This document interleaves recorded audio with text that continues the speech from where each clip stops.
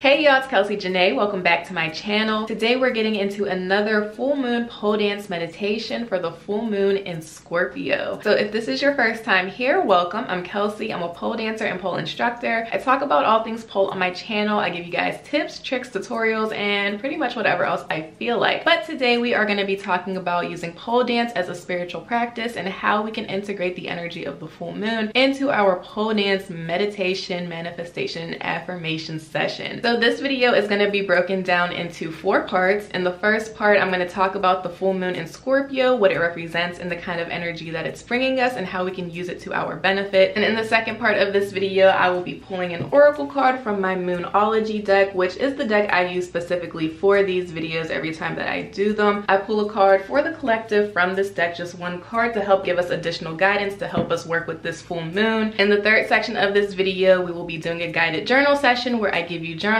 prompts just to help integrate the energy of the full moon even more and to help us set our intentions and affirmations. And then in the fourth part of this video, we get into the guided pole dance meditation where I will be pole dancing, saying affirmations, and help integrating the things that we learned about the full moon and our journal session into our pole dance session. So if you're interested in all of that, definitely keep on watching, or check the timestamps below if you're just interested in one part of this video. Definitely skip around if you need to, but other than that, let's get into it. All right, so getting into the Scorpio new moon and what it represents. Before I even start, I want to preface this by saying that it is Taurus season, okay? As I'm filming this video, it is Monday, April 19th, the very first day of Taurus season, and I also happen to be a Taurus moon, so I'm here for all the Taurus energy. And the thing about Taurus is that it encourages us to slow down, to get grounded, and take time for ourselves. So coming out of Aries season, we're coming out of a season that was very energetic and fiery. We were getting a lot of things done, but Taurus is here to come in like, all right, sis, now it's time to slow down, relax, and get reconnected with self. So in addition to being still and connecting with self, Taurus also encourages us to love on ourselves a little bit, okay? To be a little bit selfish and to just kind of, you know, just spoil yourself a little bit. Like, I ain't even gonna hold you. In the last week,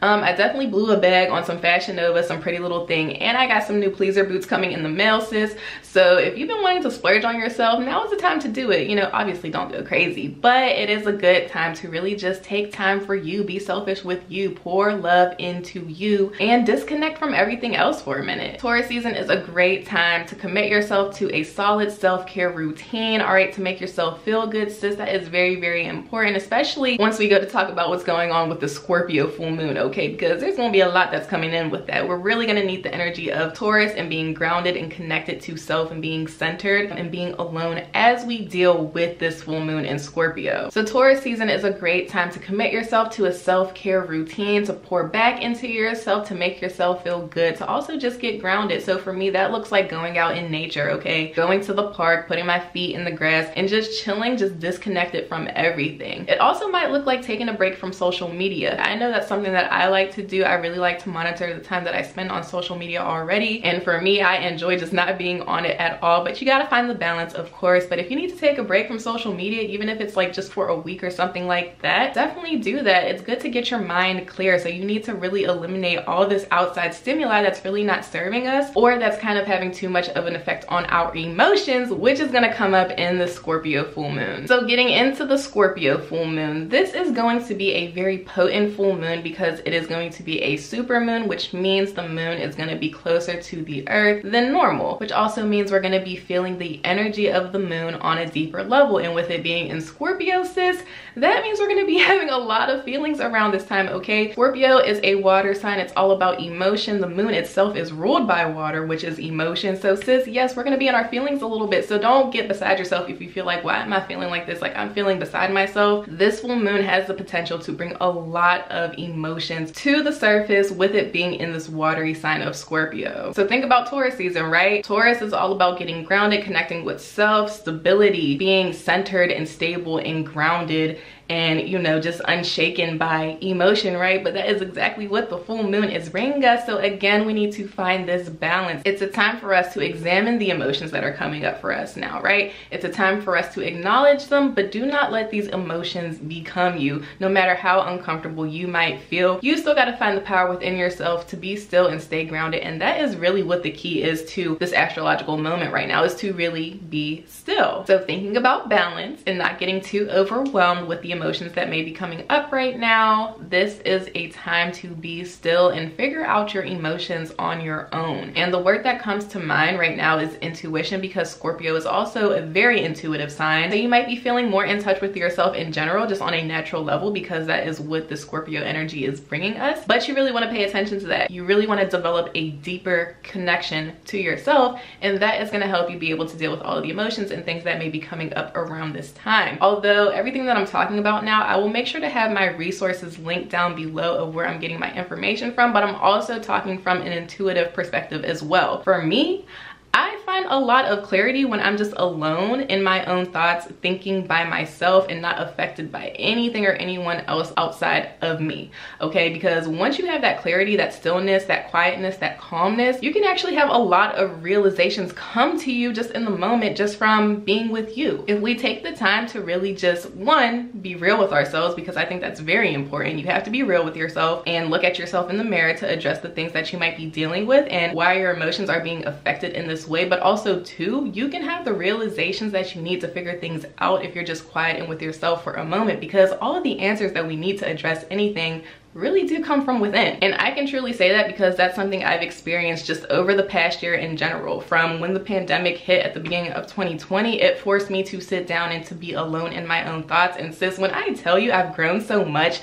just on a spiritual and personal level, just from thinking things through on my own, there is a lot to be said about that. And we have so much power within ourselves that we're not even aware of, but you can become more aware of it if you take the time to get to know you. So with that being said, whatever emotions come up at this time for you, don't be so quick to act on them, and don't be super impulsive. This is a time for you to find your inner power to, one, sit in your stillness, because that's hard for a lot of people to do. It's kind of hard sometimes to just kind of be alone and be with yourself and be with your thoughts, but you have power over all of that. You have inner power to control your thoughts and how you react to things, which is why it's imperative right now for all the things that may come up for you emotionally during the Scorpio full moon to not act off of impulse, okay? Don't be quick to take action off of things that you're feeling. Don't be quick to be impulsive just because you are dealing with a certain range of emotions. Like, you need the time to kind of just disconnect, step back, and figure it out, okay? This is not a time to make extreme decisions based off of emotion. Like, it's not gonna turn out well, sis. And I can say that from myself, because that's something I have a problem with, is kind of just like acting on things immediately without really thinking on it. It's not always the best situation. Sometimes you really do need the time to step back and think about what you're doing and get that clarity from yourself and your inner power before you do anything at all. So the key in this is to really stay grounded, right? Really pull on the energy of Taurus and staying grounded and connected with yourself, but to also surrender to the feelings and emotions that come up at this time. Do not act off of impulse, off of emotions that might be coming up at this time, no matter how uncomfortable it is, because at the end of the day, you need to get uncomfortable to be able to grow and move on to the next level, to ascend to the next level. All right, that is true for all of us and our journeys in this life. You're gonna have to be uncomfortable a little bit. You're gonna have to deal with things that you really don't like, but at the end of the day, you have the power to overcome it if you stay still for a minute. If you take the time to get clarity from within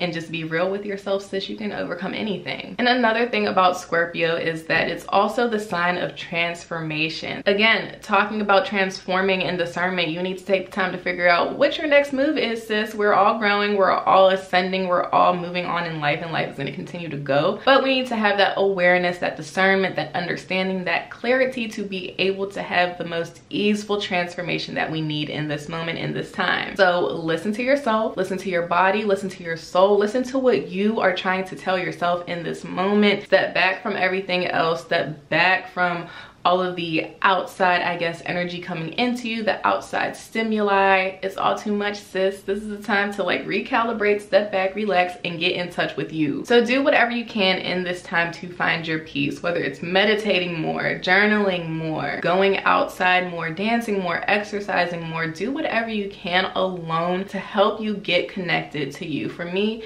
that looks like going outside in nature. To me, that looks like journaling, which is the prompt that we're gonna get into in a couple minutes here. For me, it looks like dancing more. For me, it kind of just looks like chilling at home in this room with my cat and just not being accessible to anyone. And I kind of do that too much because I'm an Aquarius sun, so I already like my alone time and my peace. So it's really easy for me to get trapped into that. But honestly, it's a really good thing to be able to do to find that clarity that you need. So just to wrap up this full moon in Scorpio and the energy that it's bringing us and what it means right now in this time, I'm just going to read off what I wrote when I was doing my research and kind of just the things that were coming up for me and the words that were coming up for me at this time. So I I wrote down, observe your thoughts, but don't let them become you. Stay grounded, stay focused. Spend more time loving yourself, but also getting to know yourself. And also take your time taking action, okay? Don't rush. We got all the time we need. There's no need to be impulsive. And don't let your emotions get the best of you, okay? Use them to become the best you. And I'm also gonna share some words that have been coming up for me lately. These are the kind of themes that I've been seeing come up a lot in my life, so hopefully they may resonate with you. But stillness is definitely one of them. Be still, relax, be quiet, have peace, find peace within you. Discernment, that's a huge one that's been coming up for me lately too, because the older I get, the more I realize how imperative the choices that I make in my life are and how they lead to other things in my life. Like, just as I continue growing and learning, I'm really realizing that every decision that you make should be intentional. Grounded, staying grounded, connected to self, so imperative to develop a relationship with you and only you, because you are all you need, sis. Not to sit here and say like nobody else matters, but you are your power, you are your inner power, and you need to develop that relationship with you so you can be the best versions of yourself that you can be and just ascend to your highest self. And also surrender.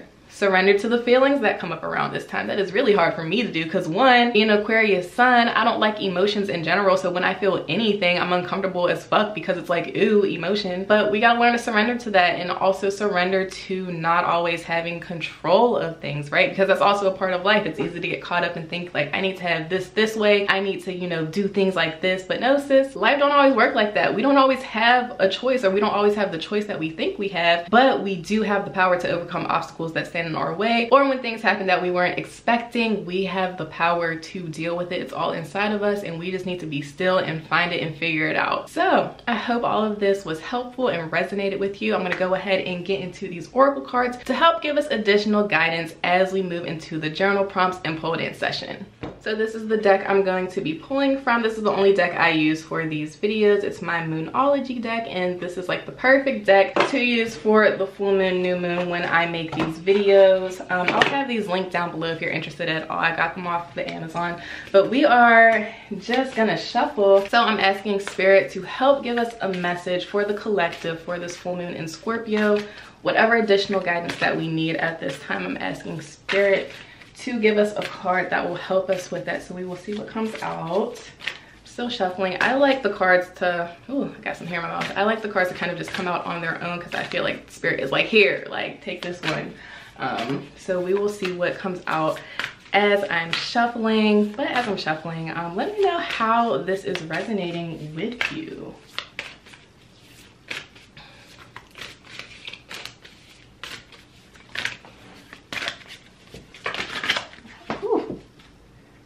Well, look at that. Oh, so 2 cards actually came out, and I'm kind of shook. So 2 full moon cards came out. I usually only pull 1 card, you guys, but I feel the need to read both of these because these are the 2 that came out. But the first card that came out, boom, full moon in Taurus.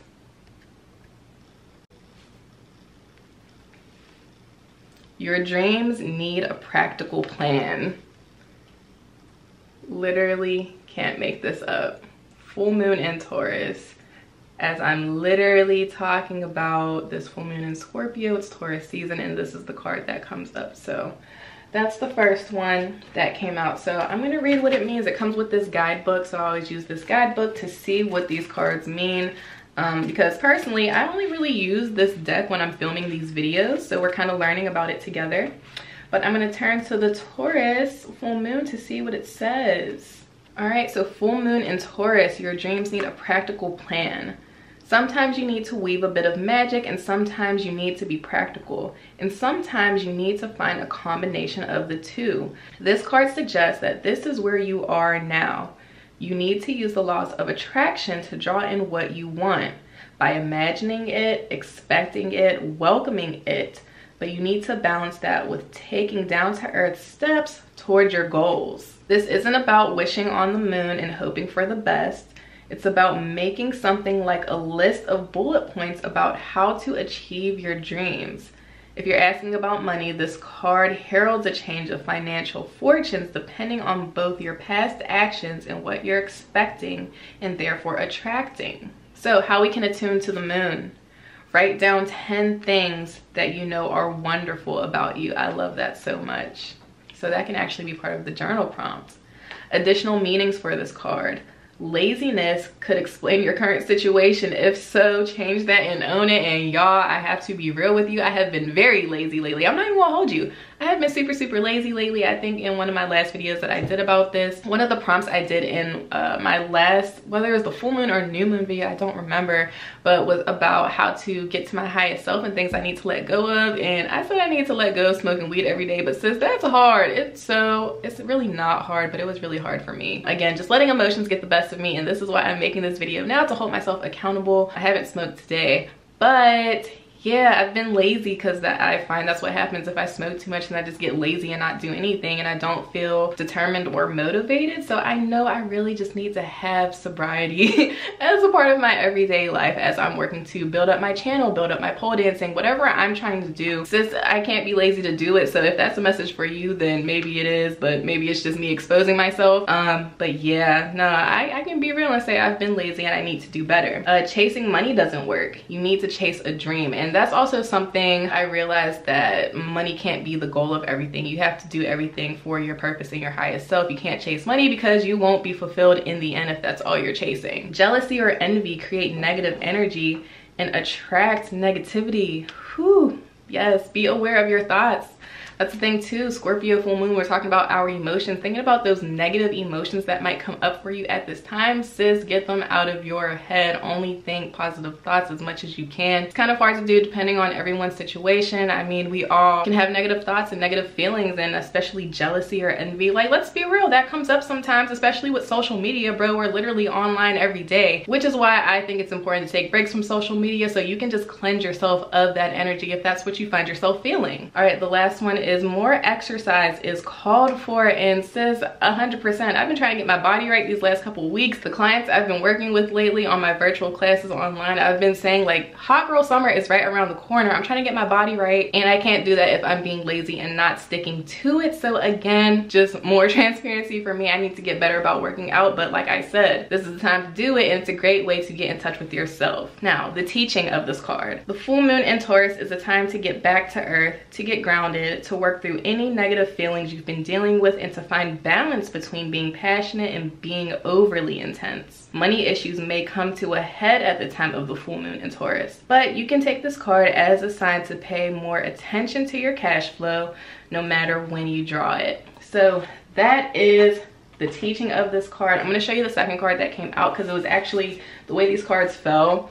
This one was on top, so I knew this was the main card I needed to read, but this card also fell out, and this card actually came out in my last reading that I did. So this is actually a full moon eclipse. It says conclusions are within reach. So I'll actually just give a little bit. I'm just going to turn to the page and read this. I wasn't going to read it, but I'm going to just to see how it aligns with this full moon in Taurus card. So let's see what the full moon eclipse says. I'm going to read the teaching, just the overall teaching of this card. Full moons are nearly always about climaxes and very often about conclusions.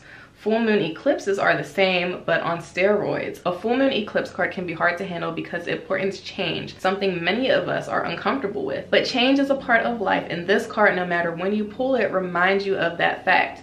Full moon eclipses can also give us a glimpse of what Carl Jung called the shadow self. Work with your darkness. And again, full moon in Scorpio, a lot of energy, lots of deep intuitive energy as well, because Scorpio is known to be going into the realms, psychic realms, intuition, all that stuff. So if you're into that or you resonate with that, yeah, again, this is the time to dig deep within you, regardless if you feel like you're intuitive or not, or believe in all the deeper realms, blase, but you're here on this video, so I assume that you do. Yeah, it's time to get reconnected to you, sis. That is everything that these cards are telling us. This is the energy that the full moon in Scorpio is bringing us. This is the energy that Taurus season is bringing us as well.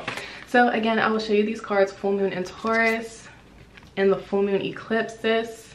Big full moon energy, because the thing about these cards is all of the cards show the moon in its different phases in the lunar cycle. So the fact that 2 full moon cards popped out and it's about to be a super moon, sis, just take it all in. Take it all in. I can't make this up. Conclusions are within, and your dreams need a practical plan. Stop being lazy. Be real with yourself. Embrace the emotions and the feelings that are coming up and conquer it, sis, because you have the power to do it. And that is the reading for today. So with that being said, we're going to go ahead and get into the guided journal session. All right, so getting into this guided journal session, I have 3 prompts that we're going to be using today. The first journal prompt actually comes from the card reading I did earlier in the video. I pulled the full moon in Taurus card, and the prompt that came with that card was write 10 things that are wonderful about you. And I absolutely love this prompt because it forces us to really just love on ourselves, and that's exactly what I was talking about earlier, especially with it being Taurus season. It is time for us to just think about ourselves and to love on ourselves, and I love that this prompt is forcing us to do that. So really take the time to talk about everything you love about yourself, because a lot of times it's easy to get caught up in comparing ourselves to other people or feeling like we're not good enough, and that's not the case at all, because you are perfect as you are. So that is why I love this prompt, and if you want to write more than 10 things, definitely do that, because there is so much that is beautiful about each and every one of us. The second prompt that I came up with is write 3 things that keep you grounded. And the third prompt is to write 3 affirmations. So I'm going to take a few minutes to answer these prompts, and I encourage you to do the same, because after this, I'm going to take everything that I wrote down and integrate them into my pole dance session, because I'm going to be meditating on everything I wrote down, especially the affirmations.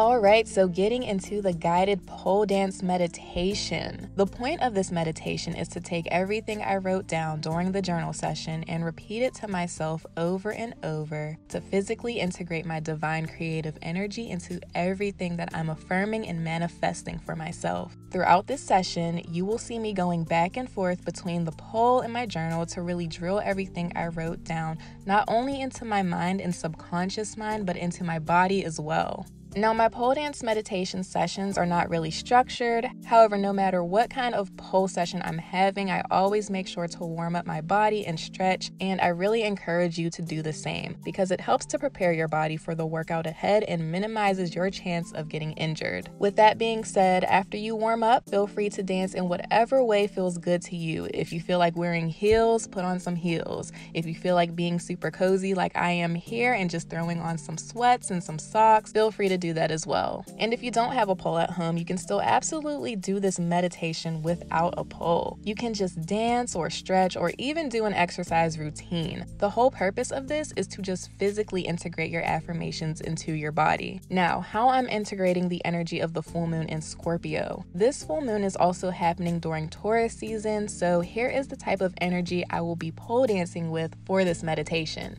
Focus, slowing down, staying grounded, being intentional, and surrendering to divine creative flow. And I'll explain a little bit as to how each of these themes manifested in my pole session. I focused on slowing down and staying grounded. So as you watch me dance, you'll see that I'm moving pretty slow and I'm spending a lot of time on the ground and doing floor work, literally grounding myself and forcing myself not to do too much when it comes to pole tricks. I'm also being intentional about my spatial awareness. My bed is always in my way, but I just use it as a personal challenge. It's an obstacle that's there to help me learn how to maneuver anything that's in my way with ease. I used to get so frustrated with my bed being in my way because I don't have enough space in my room, but I have more than enough space. I'm grateful for my space and I'm grateful for the challenges it presents me because it's helped me to become a better pole dancer by helping me become more self-aware. I'm also surrendering to divine creative flow. That means letting go and letting my body go wherever it wants to. Stop trying to logic your way through pole dancing. Allow your body the space to speak to you without your mind intervening. It's so easy to get caught up in trying to look perfect, but no pole dance session is perfect, okay? You will see me mess up and look awkward throughout this session, but that's real and that's life. You don't always have control, and sometimes we think that's a bad thing, but it's really not. The world is vast, possibilities are endless, and sometimes you just have to sit back and let the magic happen. Some of my best pole dancing work comes from me when I'm not even thinking about it and just allowing my body to move. So relax,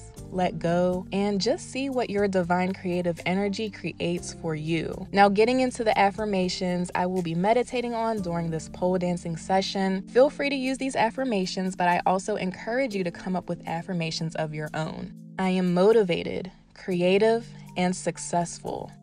My mind is at peace. Clarity comes with ease.